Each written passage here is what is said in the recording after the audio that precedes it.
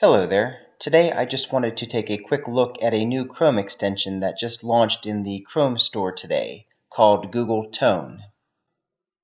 Over the past couple months, Google has been working on a lot of proximity-based features in Android and Chrome.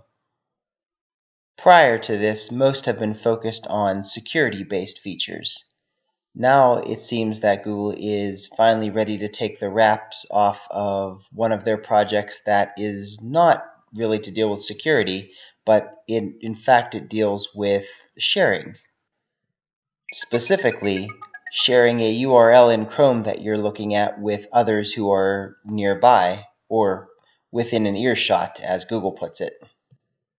This reminds me a lot of the Chromecast feature, which allows someone who is not connected to your Wi-Fi network to cast something to your Chromecast with ultrasonic sound as the authenticator.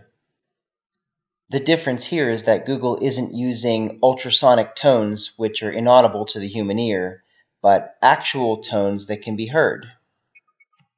Presumably, this is to allow a greater range of compatibility with computers due to some computer microphones filtering out certain noises.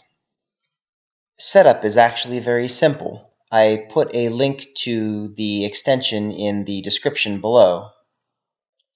Once the extension is downloaded, it downloads on all of your Chrome-based devices. Then, you just have to get others to download the extension to their devices as well. Once that's completed, a little blue megaphone-like icon will appear in the top right. By navigating to any URL in the web browser that you choose, then pressing this button, it will automatically send the information to the other devices. A small window pops up in the bottom right-hand corner asking if it is okay to navigate to that specific page. By clicking that URL, you are instantly taken to the same page that the other person was looking at. It seems to work really well, although I've had a little bit of trouble on my Asus PC, and I'm not really sure where the holdup is, whether it's in the microphone or something else in the settings. I'll play around with that a little bit more to see if I can get it working, though. All in all, it's a pretty interesting idea, and I'm really anxious to see where Google takes all of this. I hope you enjoyed this quick look at Google Tone, and as always, thanks for watching.